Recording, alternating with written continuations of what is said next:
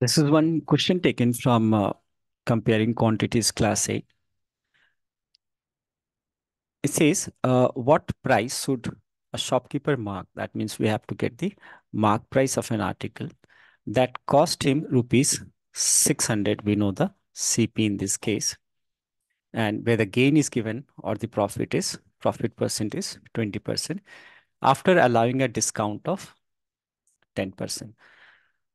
This kind of questions becomes easy if you write down the informations symbolically and use the correct formula to find out. Like in this case, what we know here is the cost price. So we can write C dot P is equal to rupees 600.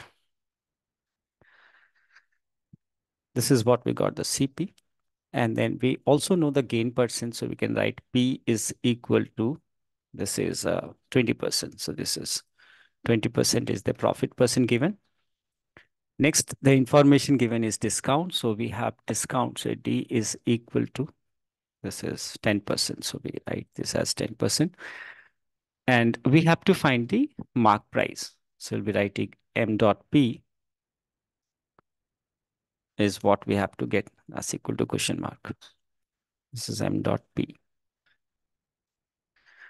Now, once we have written symbolically, as I said, after writing this information symbolically, we should look for the suitable formula.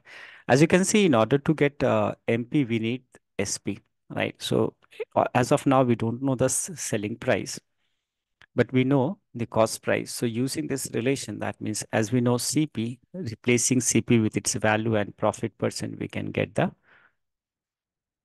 selling price. So we are going to use the first formula here first, and then the second formula to get this mark price.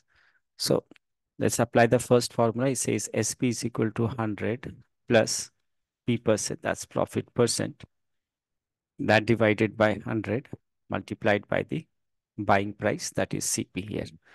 So if you use this formula, we get replacing P with its value, that is 20%. So it's 100 plus 20 over 100 multiplied by the CP and the buying price, which is 600 here. So we got SP is equal to, this is 120 over 100 multiplied by 600. These zeros get cancelled, and this is 12 into 6 is 72 followed by 10. So we got the selling price as rupees 720. So once we get the selling price in this case, now next thing that we need to do is to find the mark price. And as I said, for finding this mark price, we'll be applying this formula or the relation here.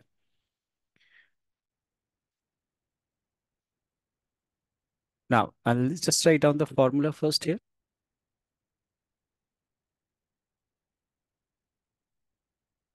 Formula here is SP is equal to 100 minus D percent over 100, that multiplied by mark price. So we are going to replace this SP with its value, and I can write this as 720 is equal to 100 minus discount percent. As you can see, discount percent is 10. So 100 minus 10 over 100, that multiplied by mark price. Now this is 720, 100 minus 10 is 90. That is 90 over, this is multiply, 90 over 100 times mark price. Now if I transpose these values on the other side, it is 100 multiplied and 90 divided is equal to mark price. Now we can reduce this. As you can see here that this zeros get cancelled, and 72 is divisible, right? So we'll divide 72, that you know that it is 8 times. So finally we got this mark price as 8 into 100 is equal to rupees 800. So since we had to get the mark price in this case, and we got the mark price here, the mark price we got is rupees 800.